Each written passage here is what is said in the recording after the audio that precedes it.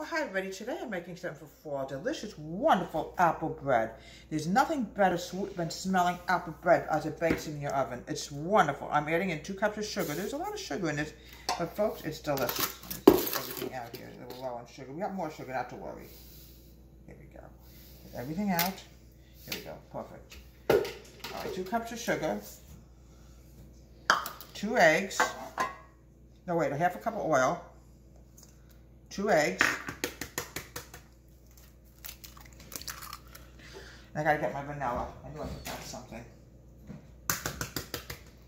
Yeah, my grandmother used to make apple bread, folks. It had such a wonderful aroma to it. Oh, it smelled so good, folks. You have no idea.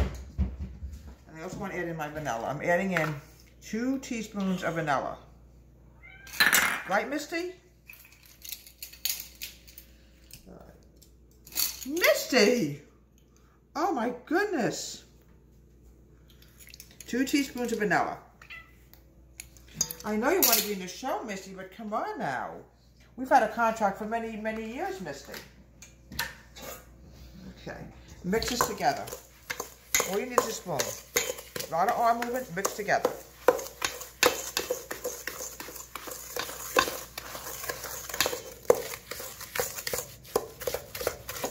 Now I'm going to go to the dry in a minute. Okay.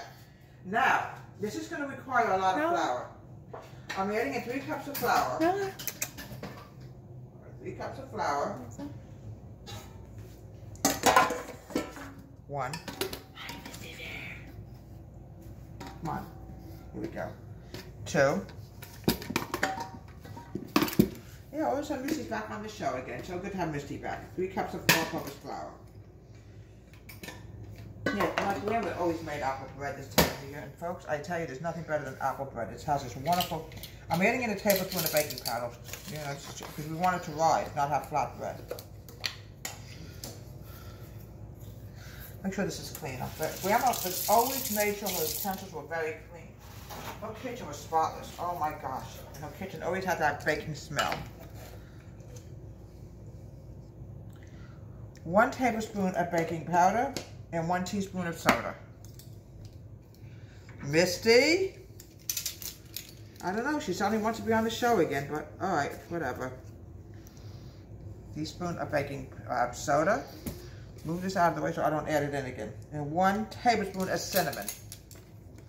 Misty, don't you dare eat that. I don't know what it is with cats. They have a thing about chewing things they should not be chewing. Okay, gotta get this up. Here we go. Come on.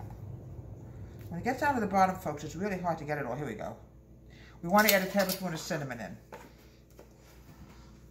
Now, the next thing I want to do is I'm going to mix this together. Let me wash this off. I know it's going to go together, but still, you know.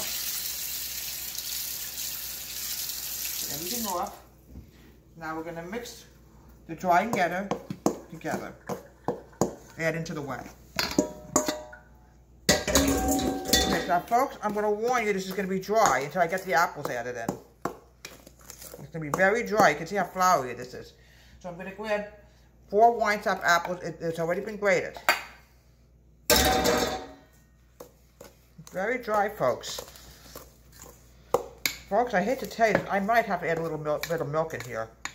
What the recipe's calling, but sometimes, folks, you got to go beyond the recipe. Yeah, it's too. I can see it's just too dry. So we're going to grab some milk. The recipe doesn't call for milk, folks, but folks, I have to be honest with you, I would consider adding in about a half a cup of milk. We need that. We need to loosen this up somehow. Here we go. Much better. You want to get it moist. You don't want it overly dry. The recipe did not call for milk, but I took the chance and hoping it doesn't destroy it. But on the other hand, it was so dry. Okay. It was just a little too dry for my comfort zone, folks. So let's see how this comes out. Sometimes Grandma fluctuated what the recipe actually called for, and her recipes were absolutely very professionally done.